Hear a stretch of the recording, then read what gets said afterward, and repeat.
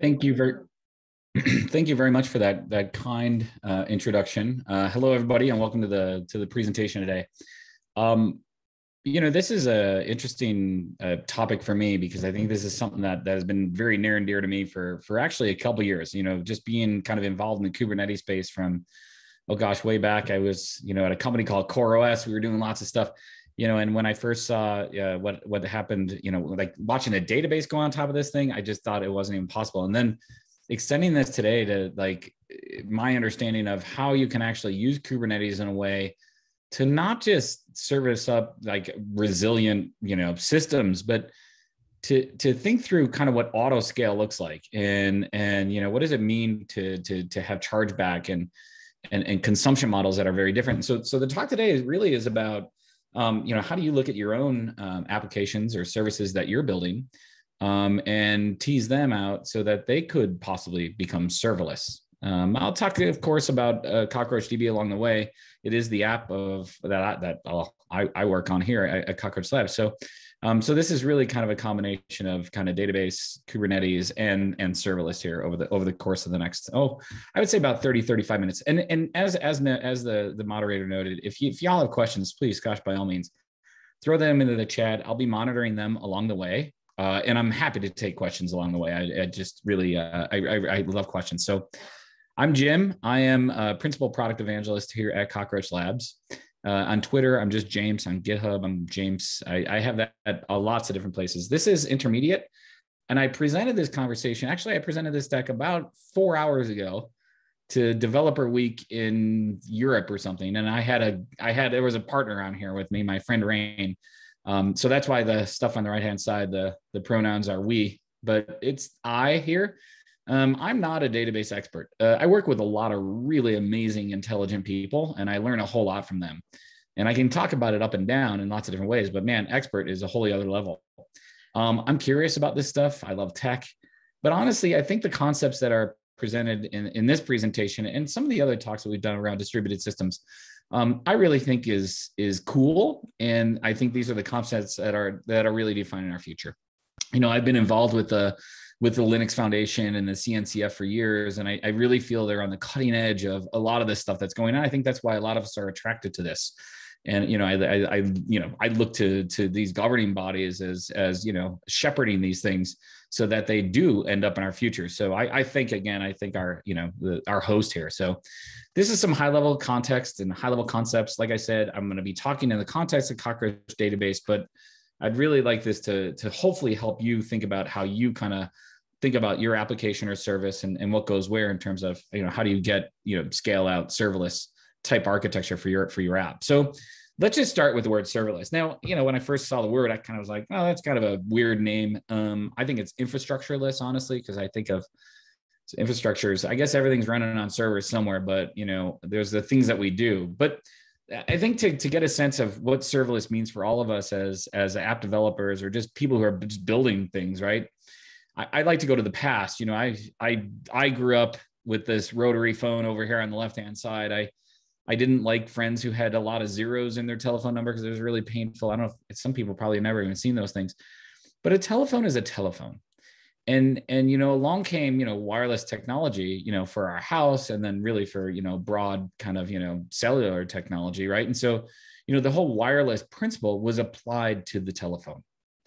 The telephone is still the telephone. It's just wireless now. It still does the same function, allows us to communicate with people. It's just wireless now, right? And so we think about the concept, like the core item hasn't changed. However, the way in which we deliver it has.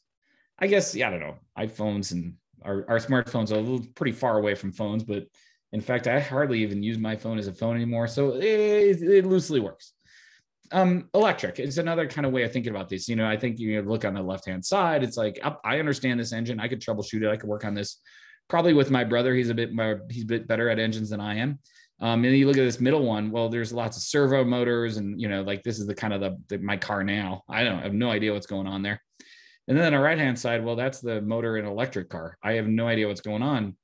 Doesn't matter. A car is still a car. Like to the user, to your audience, to the people who are actually going to actually engage with this item, car is still a car. It gets me from one place to the other, right? It has steering wheel, it has four wheels. Like maybe it won't have a steering wheel eventually, right? I mean, auto driving seems kind of interesting and fun, right? So we're taking electric and we're applying it to the principle of a car, right? Or the core item of a car. And you know, I argue that the same thing is going on in serverless. And if we think about serverless and what are these principles that we're tying to our applications, I think of this as a paradigm, right? And it really comes down to, you know, little or no manual server management. And there's always going to be some level of management when we deploy applications, right? You know, automatic elastic scale, built-in resilience, because if it's a serverless thing, it should just be there. And if I have to actually engage with the thing to make sure that it's actually fault tolerant, that's an issue, right? It has to be always available and it has to be instant. And I think this last bullet is probably the one that I think is changing the minds of a lot of people around serverless, and really coming down to changing the way that we use and buy software as developers, and the way we actually, you know, run these things. I love the concepts of consumption based billing. You know, what is my monthly bill? I don't want to deal with, you know, buying a license for something for a year. I only use it for like 2 months out of that year. It's wasted compute, especially in the day and age of us having, you know, these large bills to the large, you know, cloud providers. How do we actually minimize and become very efficient with our compute, and only have like kind of consumption based, you know, rating and billing for around these things? And I think if I think about those four kind of core principles of serverless, that's pretty cool. And I think we've come a long way with serverless. Serverless, you know, we have these like these compute platforms, you know, Fargate, Azure services. I really love Google Cloud Run. I think it's pretty cool. You can, you know, take any containerized app and just throw it at Google Cloud Run and it'll scale that thing up and down. It's pretty slick, y'all. I'd go check it out. But it's kind of just managing the infrastructure underneath. And then there's this emerging group of companies that are doing, you know, serverless functions. Again, you know, the big three all offer that. But then, you know, I think about, you know, Cloudflare Workers and Netlify and these sort of things. I'd love Netlify. I think Netlify is super cool, where it's more event driven. You know, it's a function that a developer can call, and it just basically spins up, spins down, is used as needed. It's just a function that basically, as you code, just sits in a directory. And I think these serverless functions are pretty cool. And I loved the concept of serverless functions and the concept of lots of things that we do. And then there's these larger serverless app development kind of platforms that are starting to emerge, where I think they're putting it all together. They're getting compute, the functions, the whole thing. And I think, you know, we start thinking of like the modern IDE and what is that going to look like? You know, do we get to the point where, you know, we're kind of doing some of these things? I do believe that this kind of next generation of app development is happening. And it's really because I think some of the things that we've seen over the past 2 years of building serverless and using this and the value it can provide to people who use these things. Now, when you start to deal with data, things get a little bit more complex when you within a serverless environment or without, right? Like when you start to deal with data, you have to start thinking about, you know, great, I'm resilient and I'm fault tolerant, but to what level? What's my failure domain? Is my failure domain a region? Is it just an AZ? Is it an entire Kubernetes cluster? How do I survive the failure? Because these things do go down, right? How do we scale these things so that they can actually, you know, if it's serverless, well, I don't want to be serverless within a single region. I mean, you know, how do I expand beyond regions, you know? And for databases, you know, the transactional guarantees get really tricky here, because if I have, you know, a person in New York writing a record and somebody in Sydney writing the record at the same time, who wins? How do you deal with these kind of conflicts? And so there's things you have to do in the software to actually mitigate these sort of things. But if you take this and you take those serverless principles and now let's apply it to, you know, the database, and then that's what we're going to use as our example here. Well, in a database in the old world, you know, we sharded database, you know, we had, you know, 2 instances of a database, you know, multiple shards. So we got scale. We were doing the synchronization between 2 sites. Maybe there's a primary and a secondary, one in one region, another in secondary region, or maybe I need coverage in Europe. So I have, you know, this sharded full database thing going on in US West. And then I got something over in Europe and I'm doing synchronization, and it gets really complex. In this modern world, this becomes more of a distributed platform, right? And we start to apply these principles to this distributed mindset so that, you know, each entity is kind of part of a bigger whole. And that's how you get serverless, because scaling big, massive pieces up and down to zero, it's near impossible to do that. It takes, you know, 10 people or even 2 people to do that. That's too much. Serverless is about automation. It really is. And it's how do you automate these things? And so when we think about the concepts or the core primitives of our application, how do we break them down so that we can scale them separately? And that's really the trick behind serverless. Now, in a serverless database, again, the data creates big challenges. How do we auto scale? Putting data close to users so they have low latency access to that. And thinking about these transactional latencies, right? Ultimately, I feel like serverless in the term should be infrastructureless, because these are the things get really complicated. Scaling across regions, these sort of things are really tricky. I think ultimately the end game of serverless is about, it's the value to the user, whoever's using these sort of things. And for developers, I think it's about starting instantly. It's about eliminating the need to manage, upgrade, operate, no operations, right? I don't want to deal with scale, and I want to completely eliminate downtime. I don't think there's a developer in the world who wants to even think about any of those things on the top of this slide.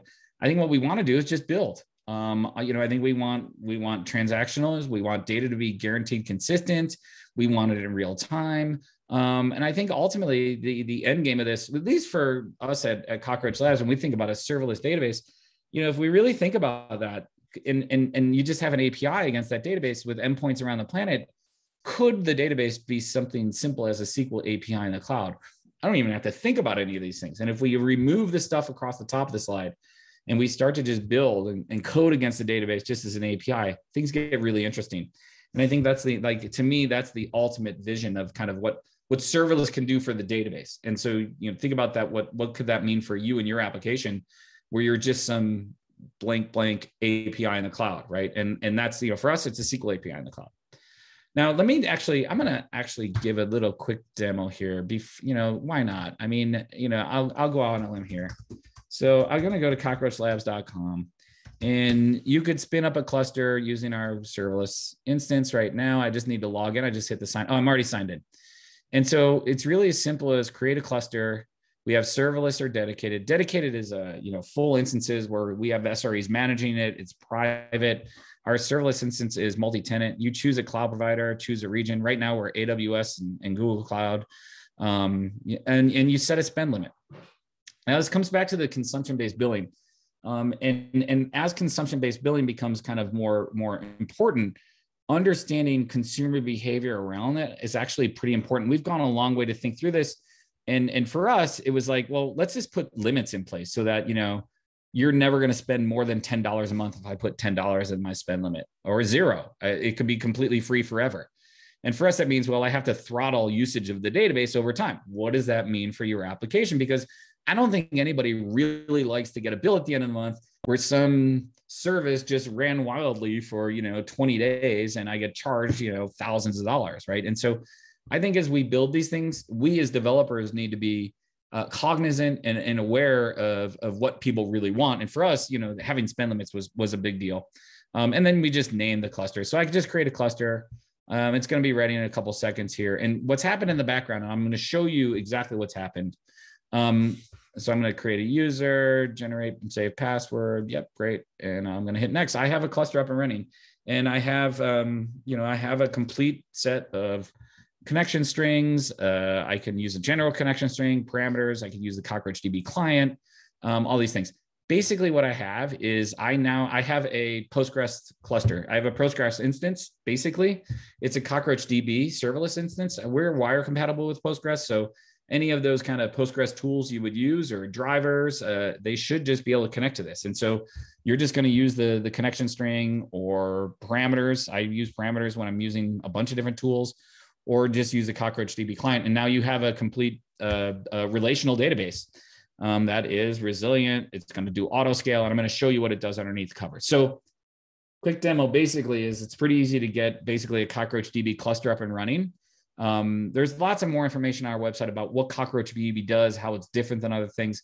But ultimately, I think in the simplest form, it's kind of like Postgres, but automate all the scale, eliminate the concept of downtime, online schema changes, upgrades, all that. That's really kind of the big stuff of what it does. So that's the quick little demo. I encourage you all to go out and check out a cluster. It's pretty easy to get going. So, okay, so let's talk about architecture. let's drive into kind of how we did what we did. And this is really the topic of this. So a database is really comprised of three layers. There's a language, there is a SQL execution layer, and there's storage. Every database really is kind of developed and thought of in this way. And really, ultimately, any one of our applications can be thought about like this, right? Like there's an API with my application. Okay, sir, is it a UI? Is it just some basic, REST API? I don't know. Like that's the language. Like that's how you communicate. It does things and it stores data to disk. Literally, a database is just like every other application. They're a little bit more complex. They're not easy to build. I'll tell you that right now. But they're all kind of like this. Now, in distributed systems, I think there's databases on the right-hand side. We have a distributed database. You have to start thinking a little bit differently because, okay, so the language is still the language, storage is still storage, but actually in storage, am I storing data across multiple different places? Because remember, this is a distributed system. This is no longer a monolith. This isn't like one server. We're using many, many, many, right? And so we have distributed storage. We have to think about how we get data to that. That's replication and distribution. Distributed execution becomes very important, right? I can have a single instance of Postgres on distributed storage.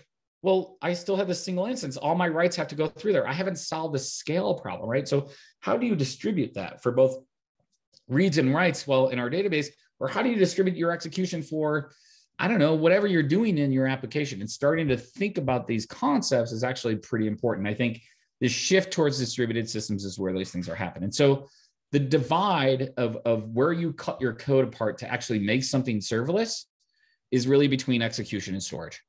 Because if we think about serverless and what we're doing at the storage layer, things need to persist. They cannot be ephemeral. Like they need some sort of a consistent existence, right? And you need to make sure that those things are up and running at all times, right? Whereas at the execution layer, I'm not relying on something that needs to be, it's in that item, right? For us, we're just executing a query. We're going to use storage, right? And so taking away and understanding what's ephemeral versus what needs persistence, that's the divide in your application. So look through your code and figure out what is those lines. Do you need to re-architect things? How is this going to work? For us, we had to kind of re-architect and tease these things apart. Luckily enough, it was pretty modular in our code, so it's fairly straightforward to do that. But that's the trick to really thinking through things that are serverless. I've talked to lots of people building serverless applications. This is the same pattern emerging across the board, and I think it's kind of one of these things. It's fairly simple once you see it. Ephemeral versus persistence, scale ephemeral, scale persistence in a different way. And I think that's the trick, right? So let's get into the storage layer. In the storage layer of what we're doing, it's a little bit different than some other databases, right? Like in Cockroach, and I kind of have to go through kind of how Cockroach works, but hopefully this is valuable to you as well from an architecture point of view, just so what we had to do. Ultimately, in Cockroach, all the data is stored in a KV. It uses KV underneath. Now we translate KV to relational, so it's SQL. But ultimately, you don't need to know what's going on in this logical key space. But every table is basically this huge monolithic logical key space. It's all ordered, right? And KV allows us to do some really interesting things. And it's all ordered is the key thing. This lexicographically by key is the trick here. And so what we do is we take all the tables and we convert them to KV. The K being a table name, an index, the key, and then a column name. And then the value is the value for that particular column. So let's just show how that works. Here's a quick table. It's the dogs table. I have an ID, I have name, and I have weight. And I have a bunch of entries. Now, this just looks like this is just a table. This is simple DDL, same thing in Cockroach, relational. If you're familiar with SQL, you get this. And this is what my data looks like. I could select all from dogs. This is what I'm going to get back.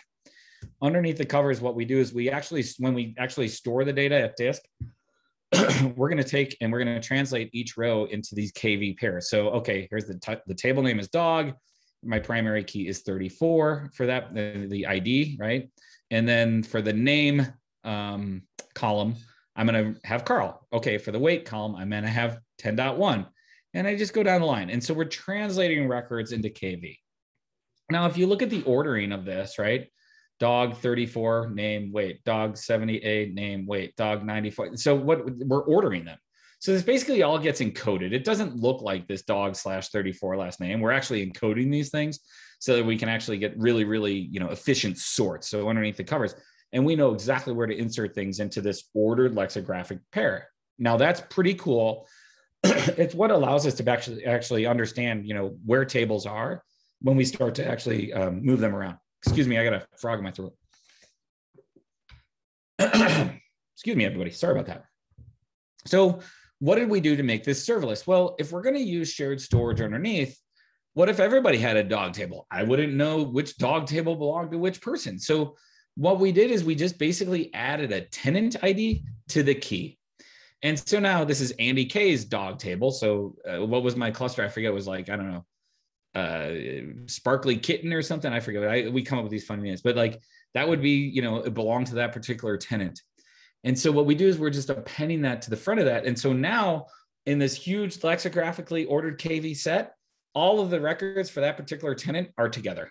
And then inside there, the tables are all kind of sorted, and then the keys and all the stuff, right? So basically what we're doing is we have a complete understanding across everything, and we're using one big shared storage layer, but the tenant key is what's allowing us to understand which parts of this data belong to who, okay? Let's see here. There was a question that came through. What is the most appropriate naming convention to label nodes on a Kubernetes cluster? For instance, controller and responder. Well, gosh, I don't know, Emra. I'm not, that is an interesting question. I don't know. I'm sorry. I'm going to have to, I don't know. I don't know the answer to that. Sorry about that. I wish I did. I don't like, y'all, I live in this architecture of the application layer. I don't get too deep into like I understand how Kubernetes works, but managing it is complex, and kudos to all you who do that. But maybe somebody else knows. Sorry, Emma. All right, so that's great.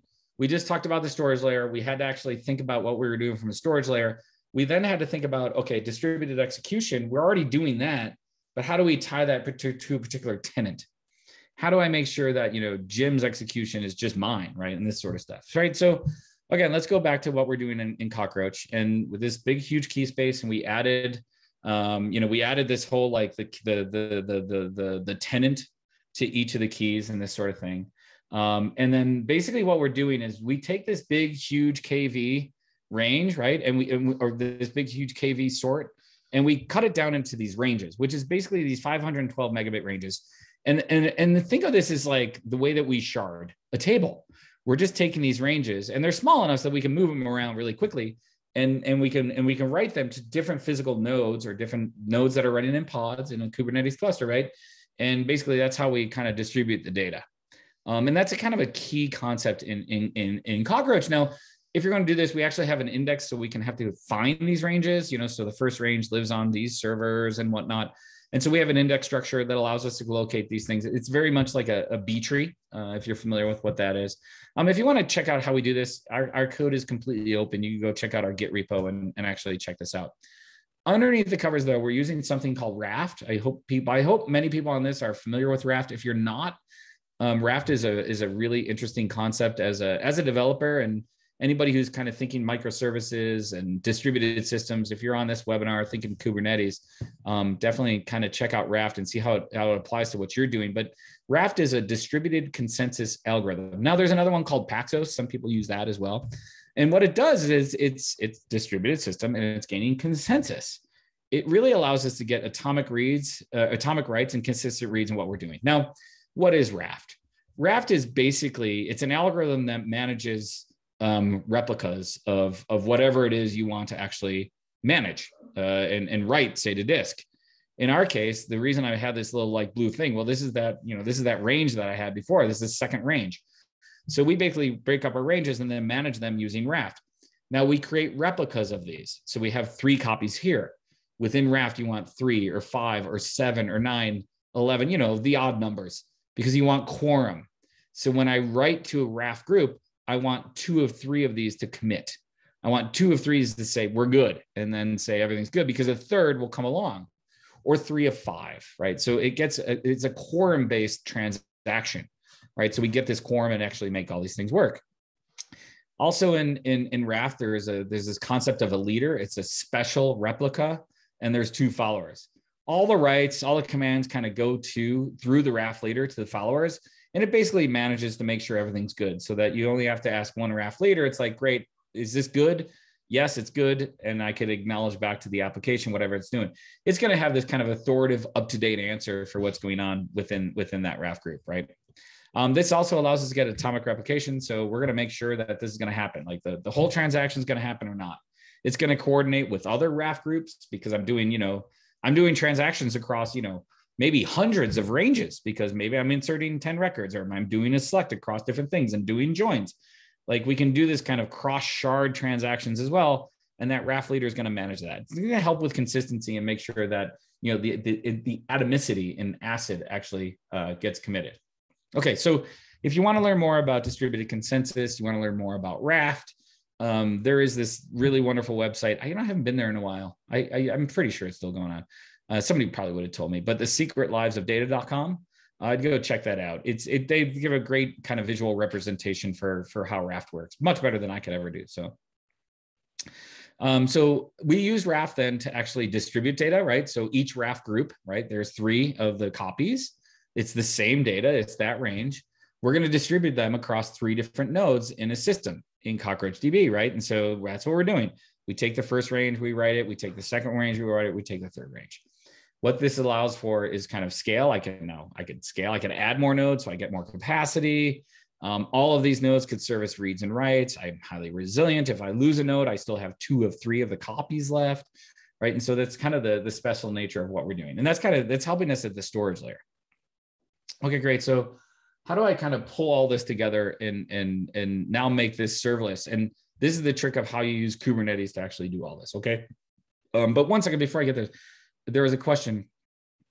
Debanju writes, is it possible to allocate a network volume as persistent storage to these nodes? Cluster, on-prem, OpenShift cluster, and network volume EBS, S3, or EFS? Yes, you're going to have persistent storage, and you're going to use basically in Kubernetes, if I presume this is a question, you're going to use the storage class and you'll just make a PV claim from inside that pod. And then you'll use stateful sets within the context of the storage nodes, like where you need to persist. You use stateful sets to actually maintain that persistent connection between that pod and whichever volume you have actually connected to. And then so each of the storage, like here within this context of this is us deploying a database. This could be any application on a Kubernetes cluster. What you're seeing in the bottom, that color is this is just a pod, and this blue box is the application itself. They're all communicating to each other. And so if I wanted storage, I'm just going to I'm going to use storage class PV claim. I'm going to use stateful sets to actually attach that to each one of these pods, so that I can actually persist that, Demanchu. So it's a great question.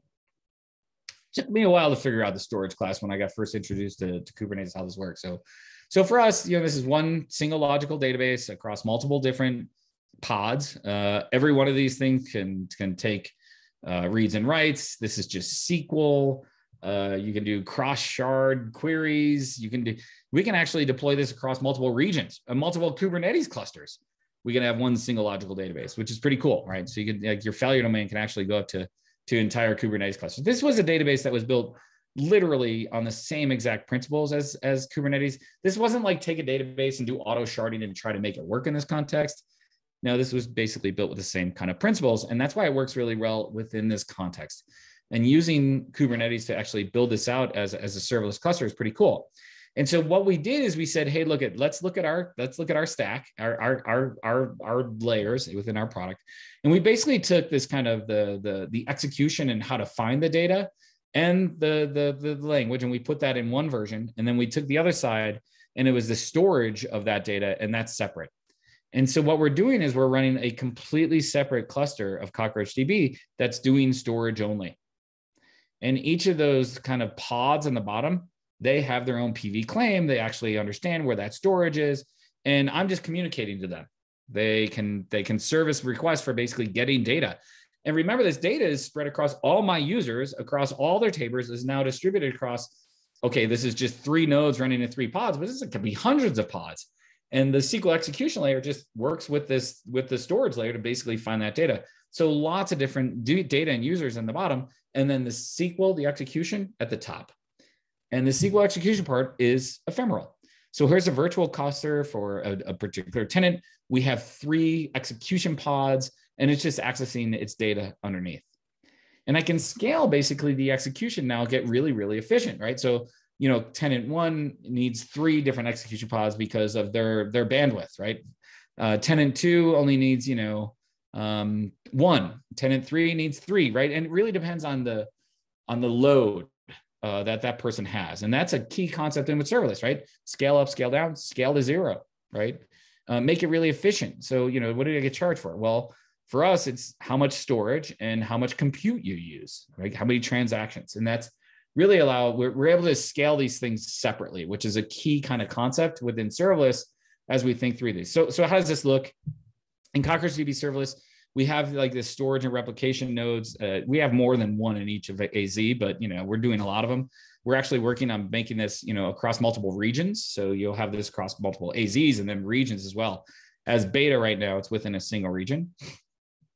You spin up so tenant 1 is living on, 3 different availability zones. So if I lose an availability zone, I still have 2 other pods to actually go against. Again, it kind of improves that resilient nature. So tenant 2 comes in as 1, and then tenant 3. And so we're just basically randomly, deploying them across different AZs.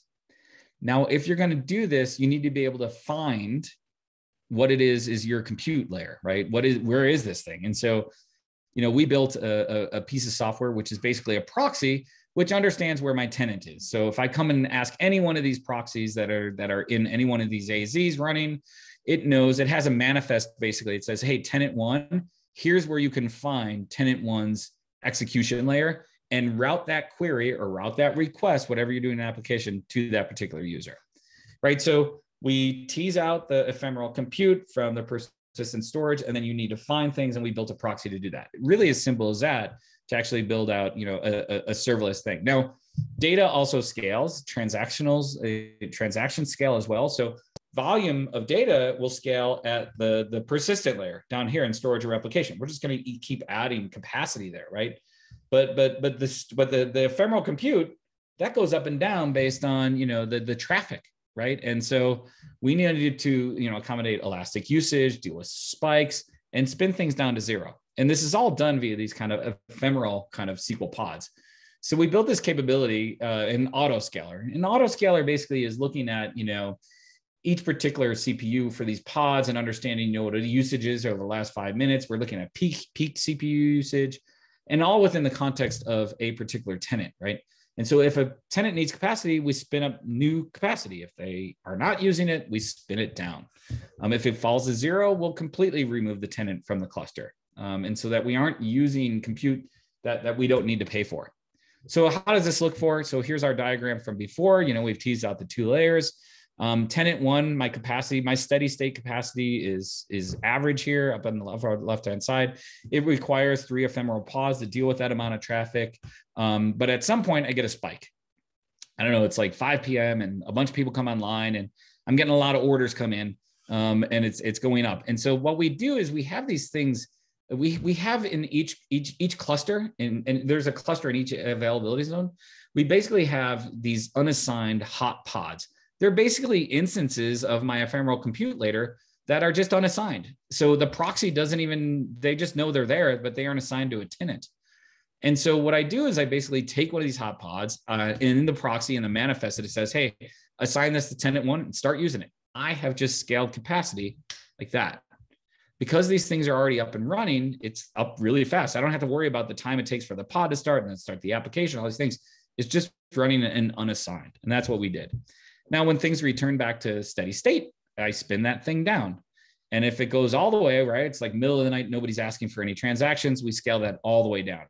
So the auto scaler is actually doing this in the background. But then most importantly, say a query comes in, it wakes up that tenant. And so we're able to spin up a SQL pod very quickly. It's under a half a second, and it's for that first query that comes in. I know we're trying to drive that down to under 100 milliseconds, under a tenth of a second. And so, right now that's kind of, a big focus, right? How do we get these up and running really fast? Another big problem you have to deal with in the serverless world, because, well, people want these things to actually come up really quick. And so what we're doing is, again, we just take this hot pod. We don't have that latency of spinning up the Kubernetes, the pod instance, and we're assigning that to a particular tenant.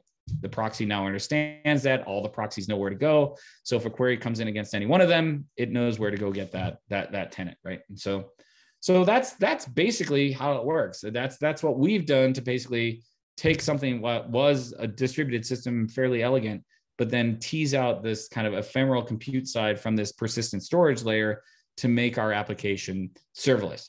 Now, it was fairly straightforward for us because, well, we were already a distributed system, so like kind of applying these principles were a little bit easier. But I think if you start from scratch, thinking about this, like as you build your next application, how do you kind of tease these two things apart? And in the architecture of your application makes a whole lot of sense because you kind of prepare yourself to apply the serverless principles to whatever it is that you're building. And I think that's the trick. And for me, the big takeaway. Again, you saw me create an instance. Y'all, please feel free to go out and build your own cluster. It's pretty easy to sign up. We're going to give you a free cluster up to 5 gigabytes of storage a month, 250 million request units, which is pretty ample. A request unit is just basically an abstraction of a query. All queries are not similar, like select star from where and, join blah, blah, blah. That's much more query than select star from customer, right? So that's the way we do that. And it's free. So you can go out and do that right now. Request units are interesting. If you run out of request units, you don't run down to zero. So you have no capacity. We actually reserve enough capacity so that you have enough for the rest of the month. So we basically kind of throttle it. So like this last scenario is easy. You have 8.64 million request units. If you use everything on your first day, you have that amount for the rest of the month, right? So it's fairly good from that point of view. So the amount choose. What's the chargeback model for this Cockroach DB? The charge model is basically you can add a gigabyte of storage or 250 million request units for additional. I think it's $1 per, or I forget what it is. You have to go to the website and look at that, but it outlines all of that. But it's free up to that certain level. So. Okay, so that is all my presentation. There weren't a whole lot of questions. I hope it was valuable to everybody. I do hope to see people live. I'm super excited to go to KubeCon and be live with people in a couple weeks. I'm also really excited to go to Valencia. I would be lying if I didn't say that. The Cockroach Labs team will be there. We'll have lots of engineers who can talk through these things with you. We can talk about our database as much as you want as well. We'll be giving away things, all these things. If you're thinking about going, I really look forward to seeing people again live at KubeCon. It's my favorite 2 shows of the year are KubeCon Europe and KubeCon North America. So I'm really looking forward to getting back with everybody. So with that, if there's no other questions, I wanted to thank everybody for taking the time today. I hope this was valuable to you. I hope I did a little bit of a balance between us talking about a database, but kind of how we thought about going through this serverless journey. I really hope it came. I really hope that was of value to people. So, all right. Well, thank you, everybody. I really, really appreciate it. Oh, that was my other presenter this morning. That's my friend Rain. Oops, I didn't fix this slide. So, thank you, everybody. I really, really appreciate it, and have a great day. Great. Thank you so much to Jim for his time today, and thank you to all the participants who joined us. As a reminder, this recording will be on the Linux Foundation YouTube page later today. We hope you're able to join us for future webinars. Have a wonderful day.